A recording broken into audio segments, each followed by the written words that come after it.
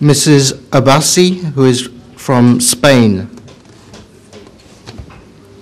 She says she has some knowledge of Islam. Her question is, I would like to know what differences, from your point of view, are there between Jesus and Muhammad, peace be upon them?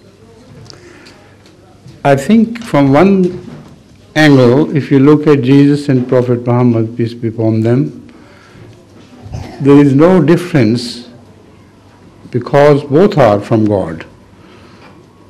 But there is a difference between the Jesus who is created by St. Paul, the Jesus of Trinity, the so-called Jesus who asked people to worship him.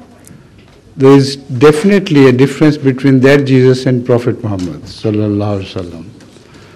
So, in this way, there is a difference and there is no difference at all.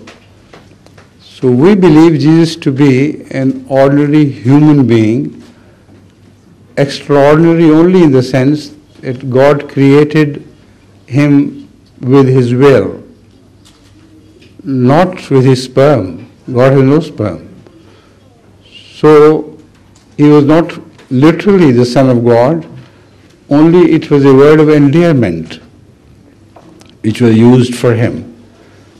So in that respect, there is no difference between Prophet Muhammad, peace be upon him, and Jesus Islam. Again, there is, yes, there is one more difference.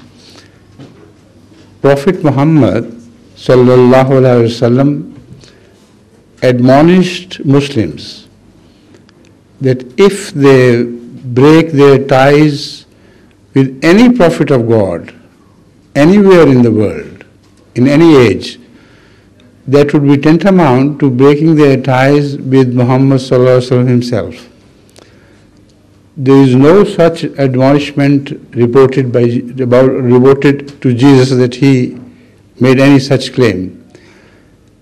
Never have I heard or read that Jesus said, whoever breaks ties with Prophet Muhammad or with all other prophets in the world, he breaks ties with me.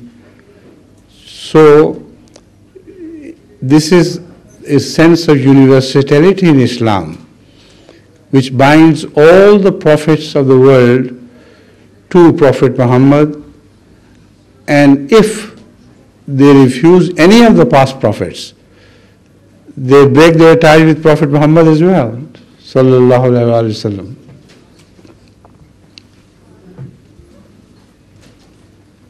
Mr. Al